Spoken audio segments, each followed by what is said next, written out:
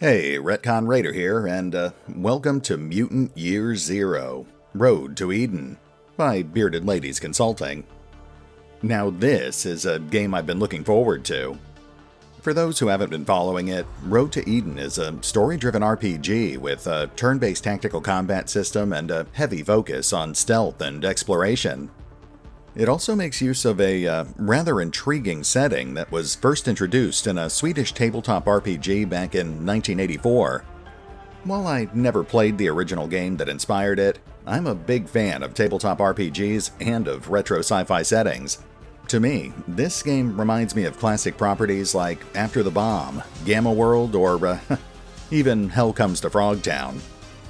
Anyway, we'll be getting started in just a moment, but first, I should mention that I'm taking part in the revenue share program that the developers just recently introduced. Basically, if you order the game through their main website and use the promo code associated with my channel, then you'll get a 10% discount and I'll get a small share of that sales revenue. They did send me a free copy, but let's be honest here. I actually bought and beat a personal copy over the weekend, so I was always going to talk about this game.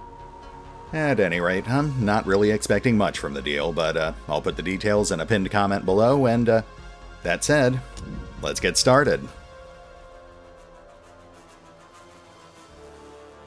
Okay, first things first, we have to choose our difficulty. Personally, I think the default difficulty setting just about has the balance right. It's challenging, even overwhelming until you get used to the combat meta, and the only thing that really changes at higher or lower difficulties is the amount of damage that enemies inflict. There's also an Iron Mutant mode, which is pretty much exactly what it sounds like. You only get one save slot and death is permanent. It's an intriguing concept, but one I think we'll avoid for now. After all, this is a brand new release, and while it's stable, it's not an entirely bug-free experience. Anyway, I'm pretty happy with these settings, so let's move on. Gotta love that rolling die in the corner.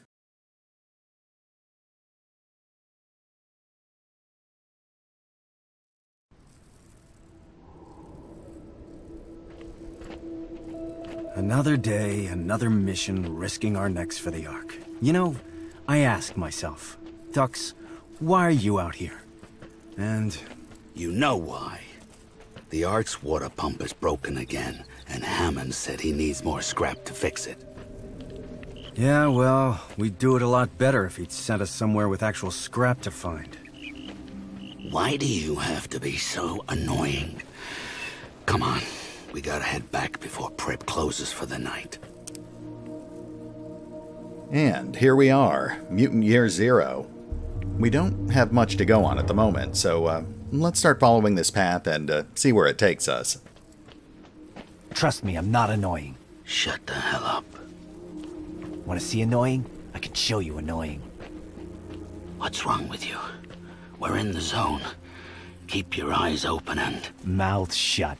Yeah, you only told me that 9,000 times already, Borman. I have to say, I really appreciate the full voice acting. It's done pretty well, too. Anyway, looks like we're trying to find our way back to the Ark, which means we're headed south. Oh, but one thing I will criticize real quick is the lack of a localized mini-map. It's not that big a deal when you're in a smaller area like this one, but it can get pretty disorienting later in the game. Still, in the grand scheme of things, it's a pretty minor complaint. Jackpot. We got ourselves some scrap metal, Borman. This is worth a lot of grog back at the Ark. Scrap can be exchanged for weapons, consumables, and outfits in the Ark shop. It's the basic currency of Mutant Year Zero. The air stinks like mutants. Not just any mutants. Stalkers. Tight muscles. Good meat. I smell it too. Where there's stalkers, there's Ark. Where there's Ark, there's killing time for Skizix and Treble. Oh, you're close! Close! Close! Close! Over there! Come, brother! I'm on their trail! Ah, and here's our first taste of the combat system. Tactical combat. Combat is turn-based. Each stalker gets 2 action points per turn. Some actions, such as shooting, throwing, or sprinting, will end your turn once used. It's a pretty basic and intuitive system. If you've played the newer XCOMs or any similar 2 action point system, then you should already have a pretty good idea of how this works. One thing that is a little unusual is that the hit progression only changes in 25% increments. You're essentially rolling a 5-sided die to determine if you hit or miss, and it's possible to get a 100% chance to hit. Anyway, these guys are your basic tutorial enemies. They're not going to put up much of a fight. In fact, since we can kill them in a single shot, they're not even going to get the chance to attack us. That's a luxury we won't get to enjoy much longer. The enemies get a lot tougher once you're past the tutorial.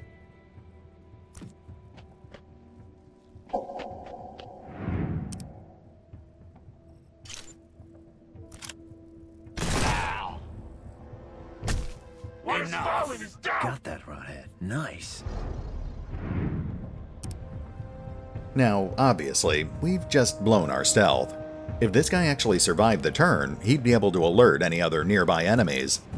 In this case, though, it's obviously not a problem. Bye-bye. You did it, kid. Never seen ghouls this far south before. They're getting closer to the Ark every day. Something's up, Borman. Looks like we just found our first weapon mod, too. The Broiler 50. Plus 1 additional crit damage, 50% chance to burn enemies. Ancient Fire Torch. When attached to any weapon, this will give a chance of shooting flaming projectiles. Good against flesh enemies. Chronicler Elvis. Sadly, we can't actually equip that until we get back to the Ark. We'll just hold on to it for now. Hey, over here. Ah, the Metal Bird. We saw one of these things once. Filled with zone dogs, right?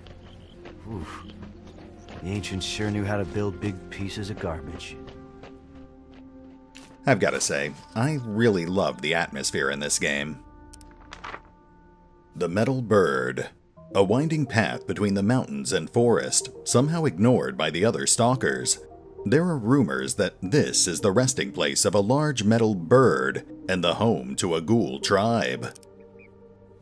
Granted, it's not exactly Shakespeare, but I really appreciate that every location has its own little story. At any rate, let's walk the perimeter real quick and make sure we're not missing any hidden loot. The developers really love hiding scrap and other hidden items all over the map, so it's usually worth your time to do a little exploring.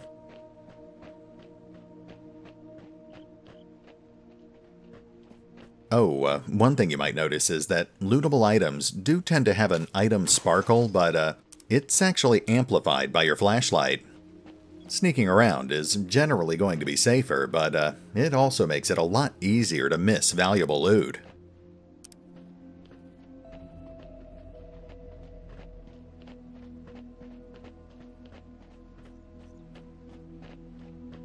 Oh, hold up. Stealth mode. Hold it. Ghouls. I don't like the look of that big one. We have to be sneaky. Okay, here's the plan. We turn off our lights, then hug the water. Go around them.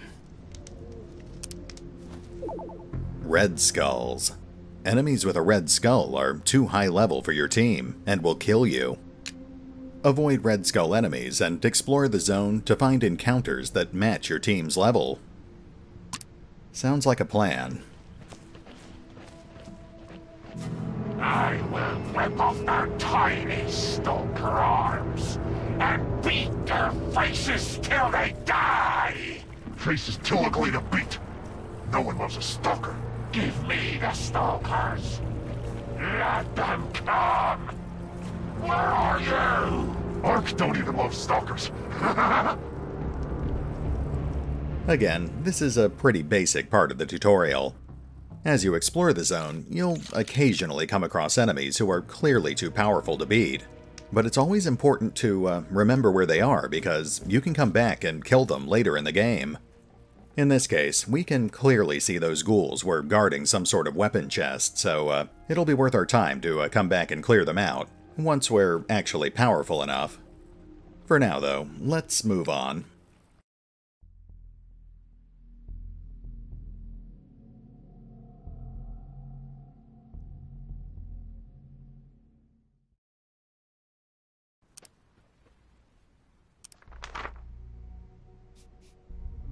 East Outpost. Rot ghouls are nesting in this cabin. This normally wouldn't be such a big deal further out in the zone. However, they have established themselves too close to the Ark for comfort. Interesting. You'll notice that we actually discovered this location by manually walking through a zone transition area. That's pretty much mandatory as we head back to the Ark, but once we've discovered a larger number of locations, we'll actually be able to fast travel between them from the world map. For now, though, we have to do this the hard way. Alright, let's have a look around. And, we'll have to keep an eye out for ghouls.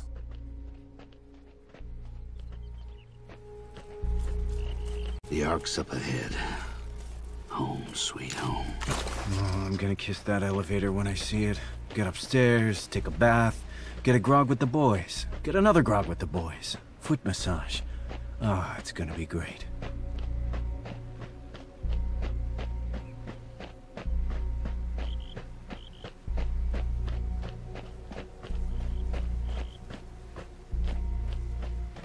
Oh, interesting. That car actually has a tree going right through it. That implies that the car was either dropped on it or that the tree actually grew right through it. That really makes you wonder how long it's been since the apocalypse. A campsite. Looks like a family lived here. Lived here and died here. Nothing like a bunch of skeletons to put your mind at ease. That's sad.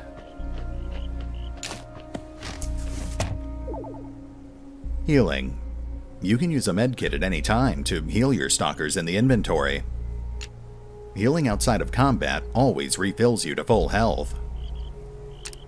So, basically, you can use medkits for emergency patch jobs in combat, but it's always going to be more efficient to use them between fights.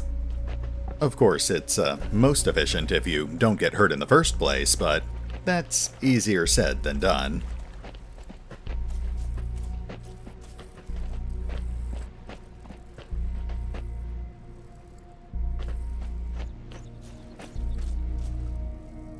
There's a cabin up ahead. Definitely feel a ghoul vibe coming off of it. So we run in, guns blazing? Too dangerous. If we're sneaky, we can get into a good position. A good position keeps us alive. Turn off your flashlight. Sneaking. If you are undetected, you can scope out enemy positions and kill isolated weak enemies using your silent weapons. This can tip the balance of a fight into your favor by reducing overall enemy numbers. Now, we obviously got a taste of the stealth system in the previous area, but now we actually get to put it all into practice. Let's douse our torch and see if we can actually pick a few of these guys off. Oh, it's also important to note that none of Borman's starting weapons are actually silent. They're good for killing ghouls, but not for doing it quietly. If we want to avoid raising the alarm, then we're going to have to rely on Dux and his crossbow. It's a pretty weak weapon overall, but its main advantage is that it's silent. Anyway, let's have Dux take the lead and see what we can do here.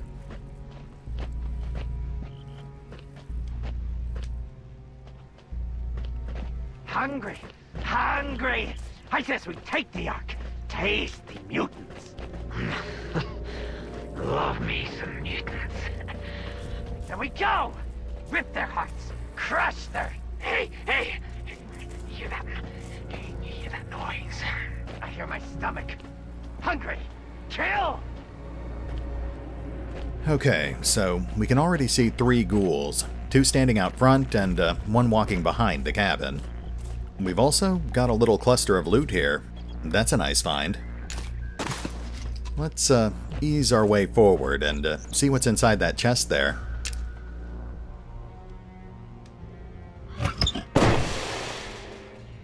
Gaper. This gas-powered cannon, humorously named after the type of damage it has been known to deliver, launches fat, chunky shells. What the Gaper loses in subtlety, it gains back in power. Can knock back most enemies. Chronicler Eli. Looks like a pretty solid weapon. Low crit chance and ammo capacity, but let's compare it to Borman's starting weapon. Yeah, okay. Borman's scattergun is probably the better weapon in the long run, but we could really use that extra damage in the short term. 6 damage is enough to kill a ghoul hunter in one shot.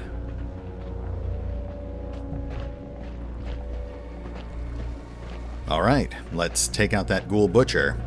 Ducks should be able to handle that. Cover. Low cover grants a 25% defense bonus, while full cover grants a 75% defense bonus. Flanking. Flanking a cover position will cancel its defensive bonus. Okay, so it's your basic directional cover system. Again, if you've played games like the new XCOM or other similar titles, then you should already be familiar with the concept. Now, in this case, we just need to take out that butcher without the other guys noticing. It doesn't matter if he sees us, as long as we kill him before he gets in action.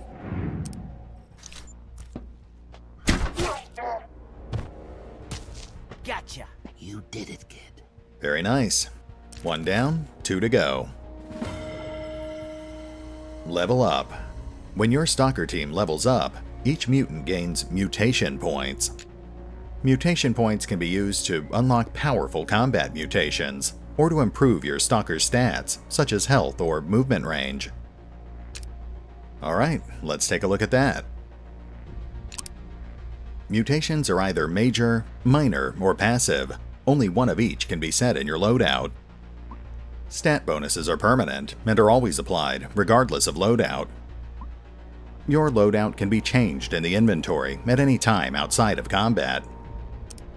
Aside from equipment, mutations are the main way that you'll be improving your characters. Like the tutorial said, there are 3 different types of mutations, but you can only have one of each type equipped at any given time. The square ones are minor mutations, while the hexagons are major mutations. Those both have to be manually activated in battle, but the circles mark passive mutations, which are always on as long as you have them equipped. In Borman's case, he's largely a man of action. He won't actually get access to passive mutations until at least halfway through the game. Though you can at least stack his health, making him a little tankier than he already is. Dux, on the other hand, is focused more on outmaneuvering the enemies. Most of his mutations focus on faster movement speed, getting into elevated positions, or temporarily immobilizing enemies for 1 or 2 turns at a time. One thing that's important to keep in mind is that you need to get used to changing your abilities on the fly to suit the battle you're about to get yourself into. We've only got 1 point to play with at the moment, so let's go ahead and boost Borman's health. As for Dux, Skull Splitter's not a bad ability, but that loss of accuracy is a little too risky for my taste. I think we'll save his points for Knee Shot instead. Being able to immobilize an enemy is a very valuable asset.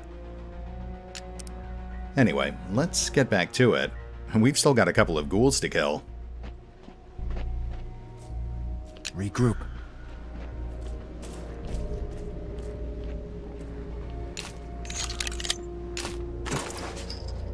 Ah, there's some weapon parts. Those are used to rank up your weapons back at the Ark. It takes 30 weapon parts to get to rank 2 and 60 to get to rank 3, with each new rank granting a +1 bonus to the weapon's damage potential and updating the weapon's cosmetic appearance. Weapon parts are actually relatively rare, so you have to be careful what you end up spending them on. Alright, let's do this.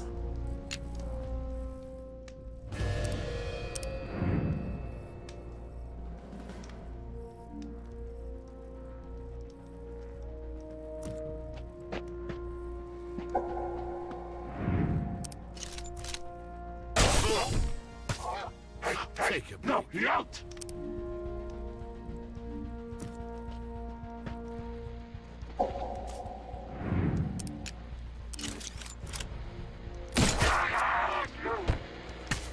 Bingo. Not too shabby. Nicely done. That got us a level up and our first artifact. Those are special items you can trade in for permanent bonuses. The Boom Box. A strange talking box that hisses at you like a snake when powered on. Sometimes, depending on where it is placed, it will speak to you with beeps, whistles, or even faint voices. Includes a handy slot in the front for keeping things in. Chronicler Zweeb. Look at this beauty. The ancients left a lot of ugly junk behind, but once in a while you see something like this. Wonder what these buttons are for. I wouldn't touch it if I were you. I'm not kidding around. Lay off the buttons. What's up your butt? That's a bomb, all right. They used to call it a boom box. Touch that red button, and it goes boom. Don't be pretending you know what any of this crap is. We'll bring it back to the Ark and show it to Prip. Ask him what it's worth on the black market. You've got to love that post-apoc trope where people are trying to comprehend what ancient items were used for.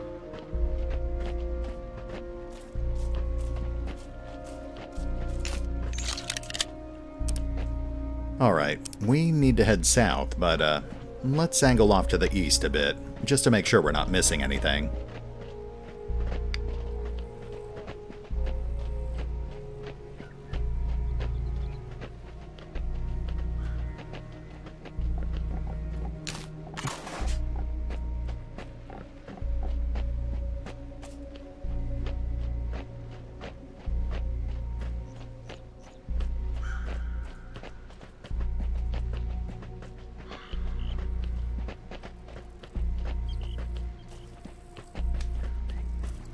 Okay, I think that's everything.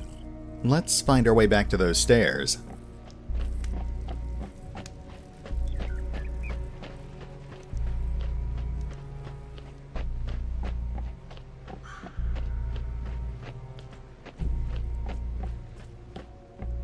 Hold on, this doesn't look right. Let's double back the other way. See, this is where a localized minimap would really come in handy, but again, minor complaint. There we go. Okay, moving on.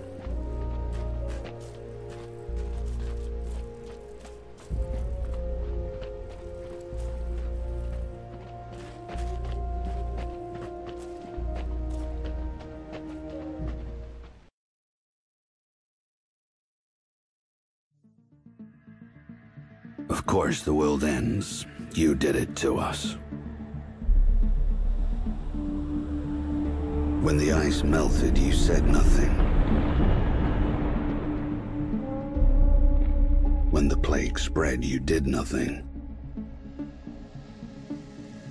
When the nukes dropped, you became nothing. At least that's what the Elder says. But cheer up. You'll be happy to know that despite your mistakes, life remains.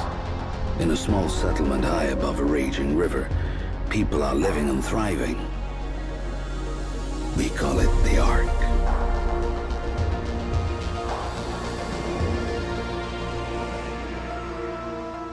The Ark is humanity's last outpost, a lonely island in an ocean of chaos.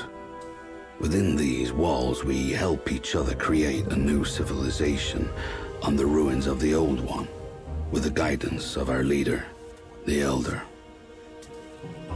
The Elder tells us we're safe as long as we never leave, because outside these walls lies the Zone, the never-ending wasteland. A mass grave spanning the planet, littered with your crumbling monuments to your hubris and arrogance. What the Elder chooses not to tell us is our food and water supplies are running dangerously low, That's why he relies on stalkers, adventurers who leave the Ark, explore the zone, and scavenge for precious resources. Stalkers are tough enough to resist the rot, and they got the smarts and the firepower to keep the zone ghouls at bay.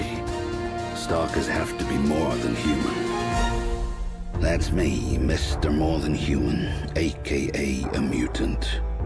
I look weird to you, but hey, you look weird to me. So let's leave it at that. If the Stalkers come back from the zone alive, the Ark survives another day. If the Stalkers don't come back, the legacy of mankind will be lost forever. At least, that's what the Elder says.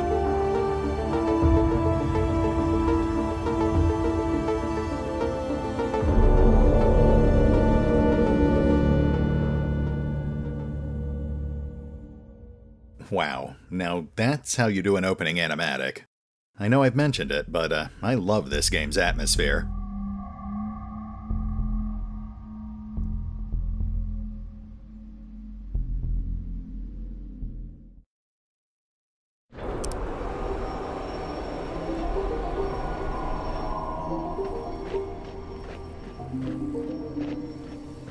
Home sweet home. The elevator's up ahead.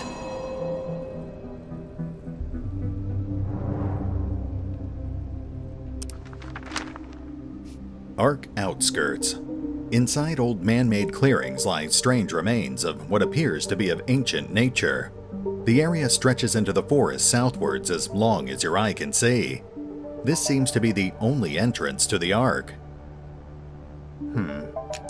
Given the railroad tracks to the south and the obvious wrecked train cars, I think it's pretty safe to assume that this used to be some sort of rail yard.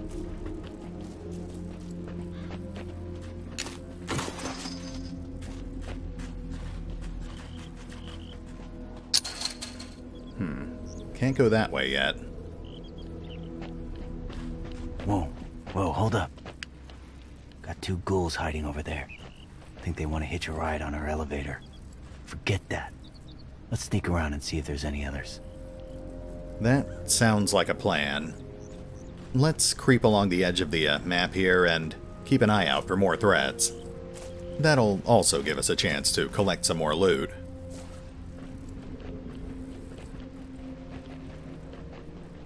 Oh, as a side note, I do want to make a solid effort towards finding all the lootable items, but I don't want it to slow things down too much.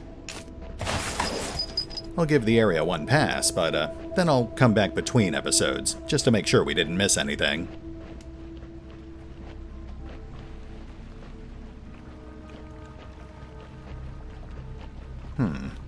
This looks promising. No enemies in sight either.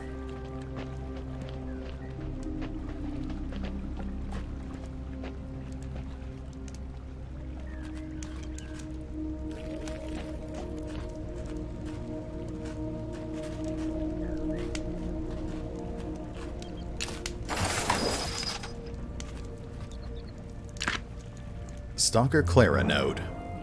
It's a crying shame. With this to barter, Delta would have surely given us the discount she mentioned. So, here's the deal. A working spark machine lies to the east of the Iron Serpent, within the scrap ruins. This was one of those devices for burning things together or whatnot. But of course, there's no silver lining without a cloud above it. Them damn ghoul bastards who lurk in the ruins came out and chased us away before we could recover it. Next time, ghouls, we'll get you good. Stalker Clara. Well, let's just hope she's not one of these, relatively fresh corpses lying on the ground. Can't imagine why she would have left her note here otherwise, though.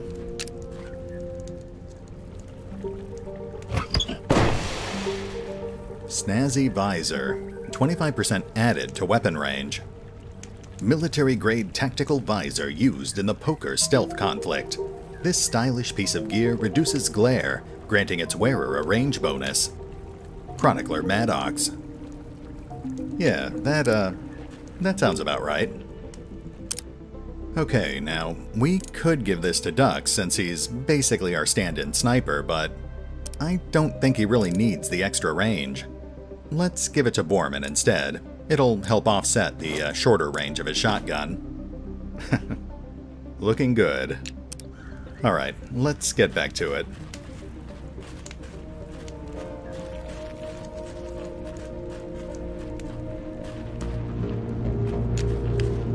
Aha, looks like we've got a marauder. And a butcher. They're far enough apart that we should be able to pick them off separately.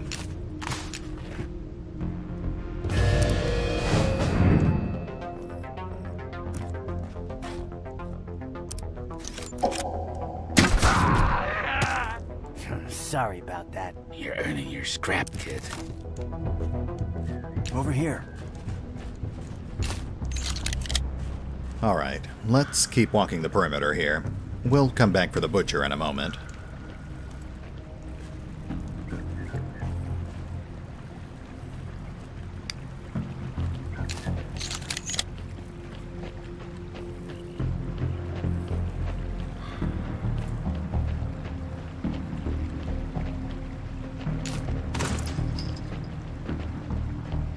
There's the elevator.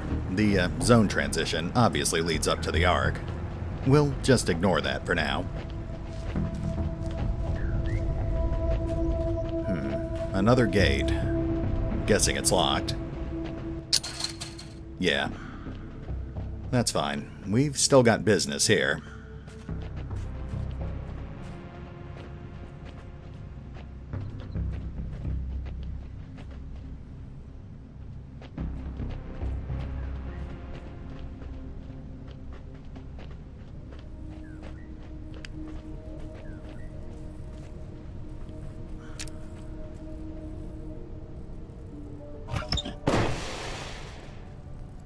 Stalker Vest.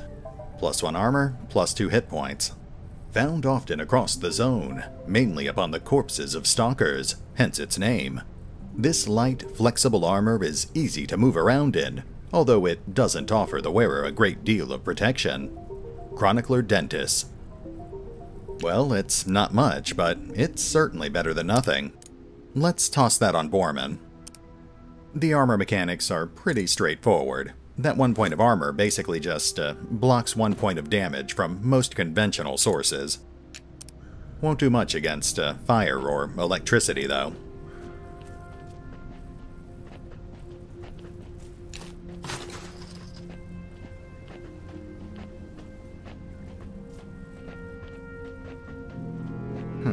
That's strange. Thought it was a butcher we left by the gas pumps. That's fine. We can kill this guy too.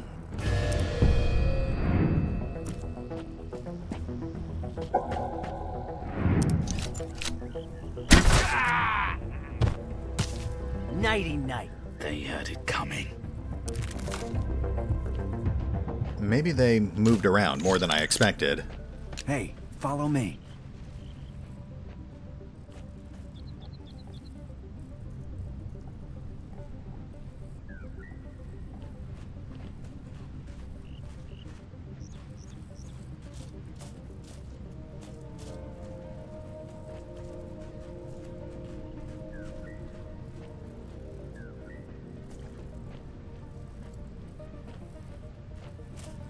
Box opens.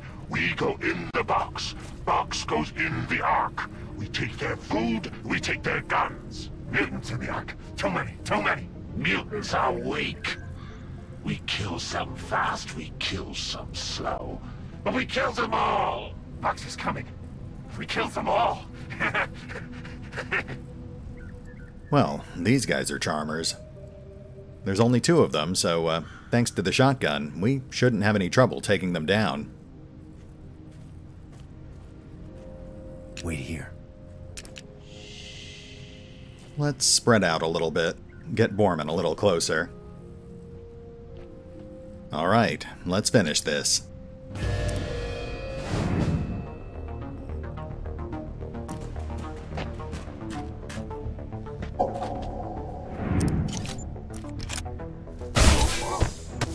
Sleep it off. Sorry for pelting you with your buddy's body. Now, we could leave ducks hidden. In some cases, there'd actually be a reason to do that, but this time around, we obviously just need to kill that butcher.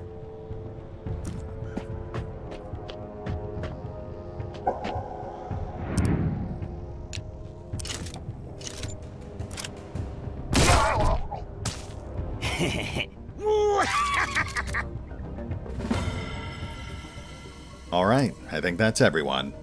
Ooh, and we got another weapon mod. Ancient Sight. 20% added to weapon range. Iron sight from a war that predates the Ark. Old but sturdy. Increases the range of whatever weapon it is mounted on. Chronicler Dementis. Huh. Chronicler Dementis actually got that one right. Guess that just goes to show that they take weapons technology a lot more seriously in the post-apocalypse. Anyway, let's do one more pass, and then we'll head for the elevator.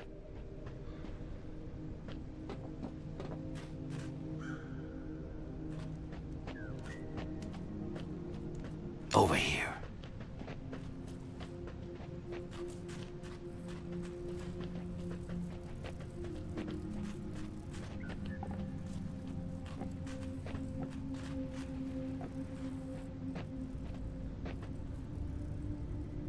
Alright guys, we're past the 30-minute mark, so here's what I'm gonna do. I'll hit the pause button for now, but I will start working on a second episode. I'd at least like to get up to the Ark, meet a few NPCs, and maybe clear another story location or two. That should be more than enough to give you an idea of how the game plays and whether or not it's the sort of game that you might like to play. Of course, if you'd like to see more beyond that, then feel free to let me know in the comments below. Personally, I've been having a blast with the game. Like I said, I binged through the entire campaign over the weekend, so I'd be happy to justify another playthrough. I figure we could blow through the entire campaign in 20, maybe 25 episodes. Oh, and be sure to let me know what you think about the whole revenue share thing, too. I've never actually tried something like that before, so I'm not really sure how people will take it. As with everything, it's just another experiment on my end. Besides, like I said, I already bought the game myself, and I was already going to talk about it.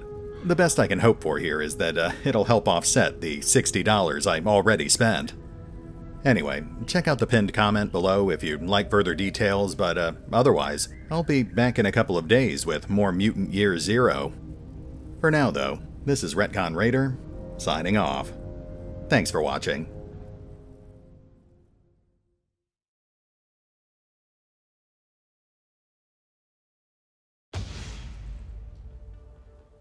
Oh, and remember, although I do love playing Mutant Year Zero, you can find out more about the game by visiting the official website, the official YouTube channel, or the official store page over on Steam.